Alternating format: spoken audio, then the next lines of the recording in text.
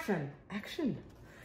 So, you know, sometimes when we play, and you probably find that this happens too, we get a little carried away and we get lost in the process and we end up with lots more things than we expected.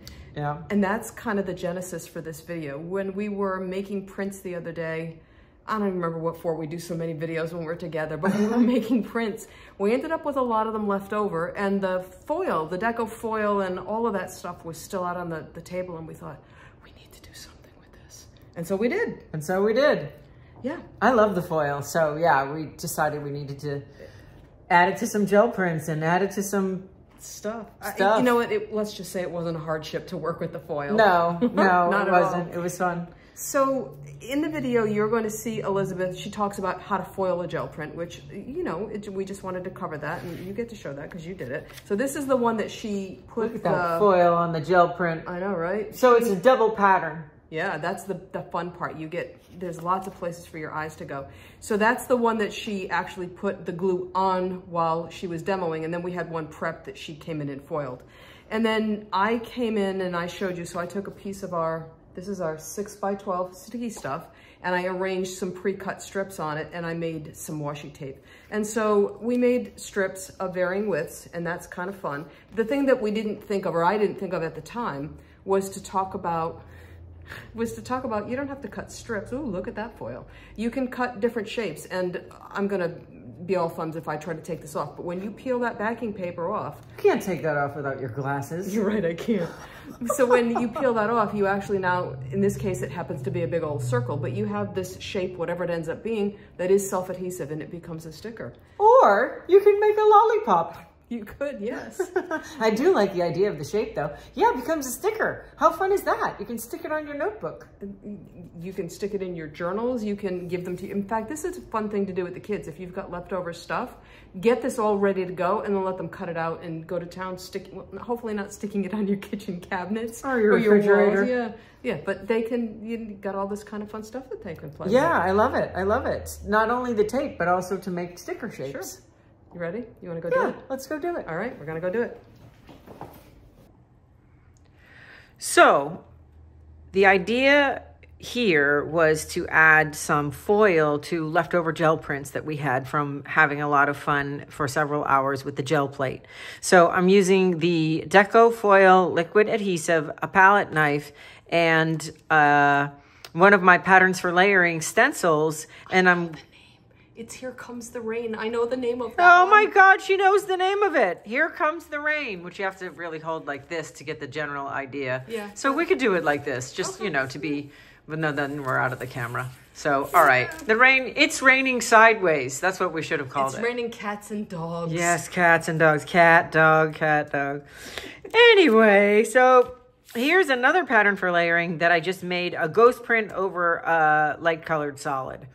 So this was, just like I said, one of our extra gel prints while we were messing around. And so now I'm going to add the foil adhesive through a stencil to create another pattern on top of the first pattern. So I'm just going to put some of that adhesive out on the nonstick craft sheet. I'm going to pick it up with the palette knife.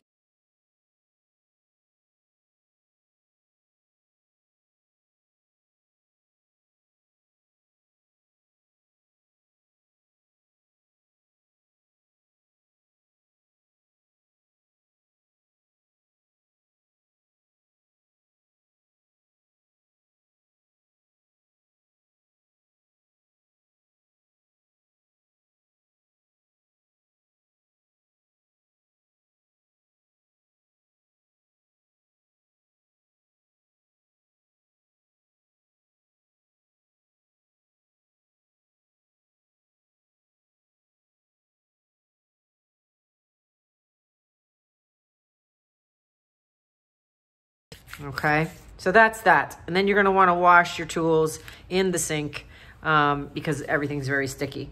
So here is a print that I did, and it already has the glue on it, and it is, hopefully, you can see that in the light. Hopefully that's at the right stage for the foil. And I'm also going to use the Speedball Baren because it applies a lot more pressure than I can do with my fingertips to get the foil to transfer to the glue on the paper. We found that that works the best.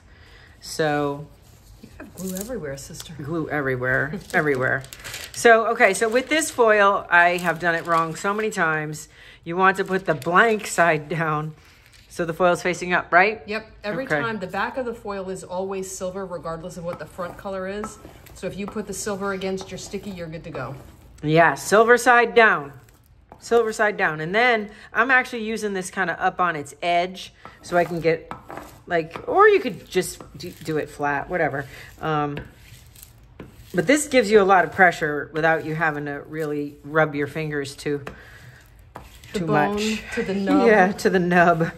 Plus it's, you know, winter right now as we're filming this and the heat is on and everybody's hands are dry. So it's nice to have that Baren to do the work for you. Oh yeah, there we go. Look at how pretty that is. I like that. I want to say that this foil is named Mystic Rainbow, and you get the color change across the foil in this case rather than down the length. I mean, there's a variety of different ones in the Deco Foil line.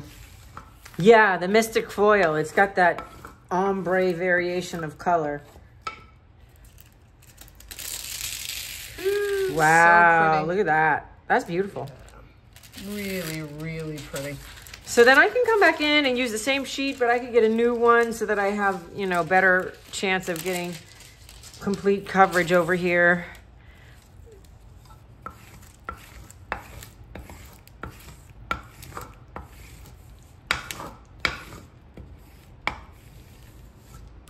Really, Barb, I wouldn't want to be using my fingertips this hard on this paper. My fingers hurt watching you. Right?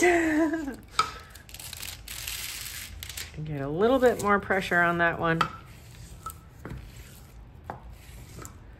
I like to think that even though this is a little bit of work for your hands, the results certainly make it worth it.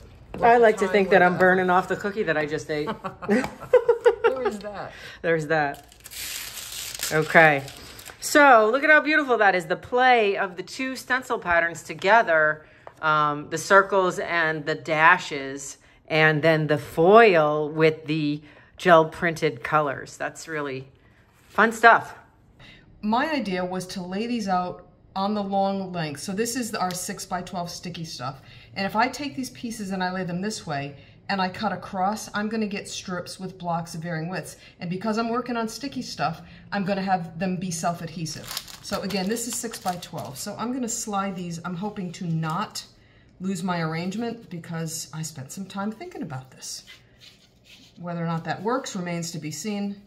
Okay, so I'm not gonna probably, well, maybe I will put them all on. We'll see how it goes. So with sticky stuff, you get to peel off 1/2. This is the release paper, and I'm gonna take this off and I'm gonna lay it down. Here's all my stickum. Now I gotta put my glasses on because without these, I'm doomed. Nothing is gonna line up.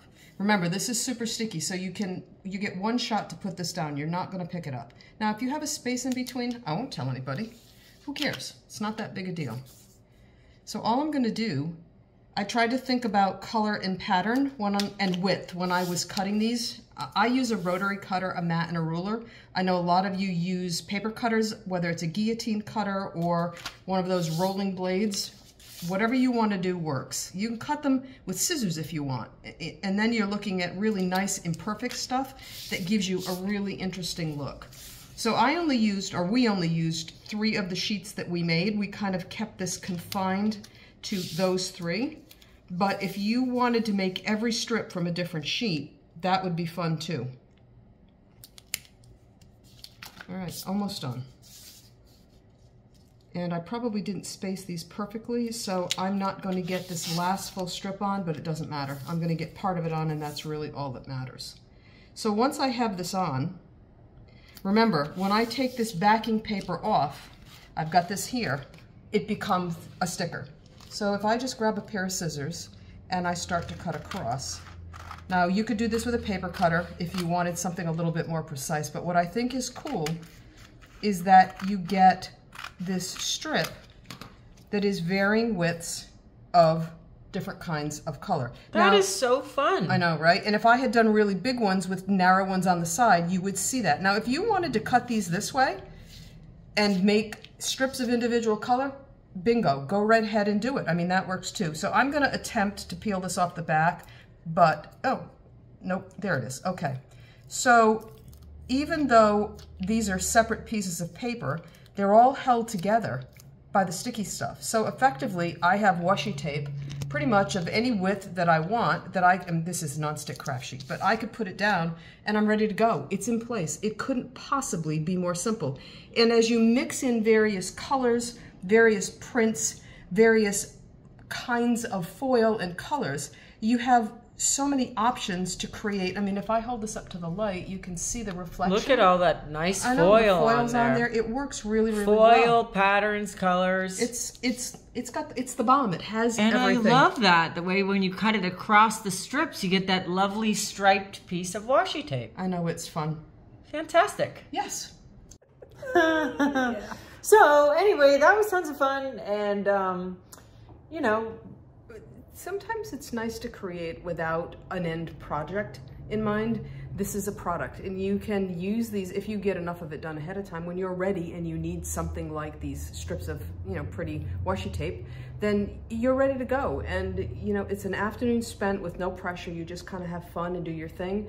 And then, like I said, when you have it, when you need it, you have it, and you just step into it and have fun. well, remember, it's about the process, not the end product. It's about enjoying being in the moment. There you go. I'm a destination kind of girl, I gotta admit, but I do enjoy. I mean, we have so much fun over together. Fun. I mean, this process just for taking me, that Baren and rubbing the foil was like pulling weeds or folding laundry. It's just mindless fun. yes. We really need to think our Much idea better of fun. than laundry or weeds. Yeah, definitely better. But you know what I'm saying? It's about that sort of meditative process. Yep. So Yeah, it we had a works. good time. Yeah. Anyway, all right. We'll see you. See you next time. Bye.